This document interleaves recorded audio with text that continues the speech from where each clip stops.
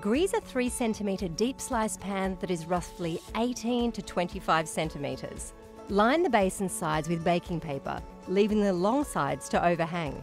Combine 1½ cups of caster sugar and 2/3 of a cup of hot water in a saucepan over medium heat. Cook, stirring until the sugar dissolves and the syrup is clear, then remove from the heat. Place 2 tablespoons of gelatin powder into 2/3 of a cup of cold water and whisk with a fork to mix through. Add to the hot sugar syrup, stirring for 2 to 3 minutes until the gelatin has dissolved and the mixture is clear.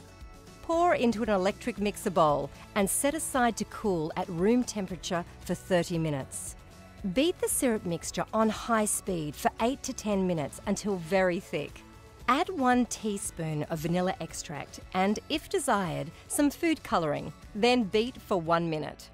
Pour into the pan and smooth the surface. Set aside at room temperature for about 1 hour to set. Remove the marshmallow from the tin by holding the baking paper and lifting it out onto a chopping board. Use a wet knife to cut into squares so the knife doesn't stick to the marshmallow. You can then store the marshmallow in an airtight container for up to 1 week.